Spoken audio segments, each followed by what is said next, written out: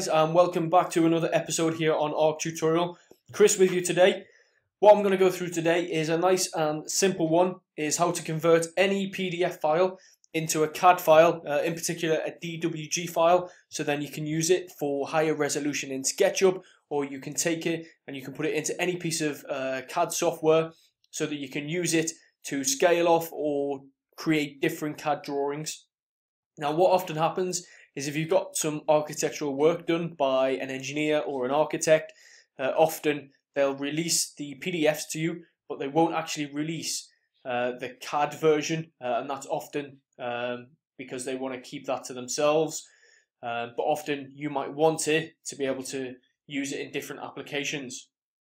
So what I'm going to show you is the example I've got here on the desktop. Okay, this is a set of plans for a house that I worked on, and this is actually the PDF. Now you'll see once we zoom in, it's pretty detailed. You can see the resolution starting to build up a bit, and you can see it's pretty detailed. But as soon as I try and put this in SketchUp, then it's obviously the resolution is going to go way down because it's just the PDF, and it's impossible to put this into things like AutoCAD or DraftSite or any other piece of software that you're using. Okay, so what I'm going to show you, very simple, is if you head over to Google, you type in CAD Soft Tools, PDF to DWG Converter, click on the first one that comes up, obviously not including the adverts, and this one via CAD Soft Tools. You can see what you can do is any PDF up to 3 megabytes, and you can do 2 files per day. And obviously it says just the first 2 pages, but most drawings are only 1 page anyway. You can actually buy the version on the right, but that's if you need to do a lot more things with it. But for what we're going to do, we can use the free version. So what you're going to do is choose the file. Okay, so luckily this one's on the desktop. So we'll choose that file, and then we want to enter an email where you want the DWG to be sent to.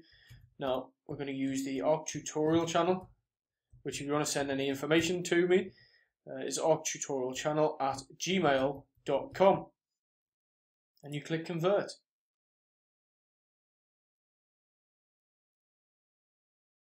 So that's loading now. What we'll do is I'll pause the video for a minute, and we'll come back in a second when that has finished loading. Oh, I say that, it's actually already sent. That was pretty quick. Okay, so now what we'll do is we'll head over to our inbox on Gmail. Okay, and there you go, it's popped up already. So we click on that. Download links. We've got the download links straight for the DWG. Click on that. Okay, that one's now downloaded into our downloads, the DWG. So what we're going to do now is, just to view it, if you head over to CAD Soft Tools again, and then go on their products, and you'll see down here there's a web application called ShareCAD. Now this lets you view any DWG files. Great as well, you can see here it works on Windows, Mac, even on your iPhone or Windows phone as well, which is pretty good. If you want to view DWGs when you're outside the office or you're not at a computer, you can use it on your iPad or your tablet. All you do is in the top left, we'll click on Get a File, go on our Downloads, there's the downloaded DWG, we'll choose that, and then we'll let that install. And then you'll see that now, as we can see here,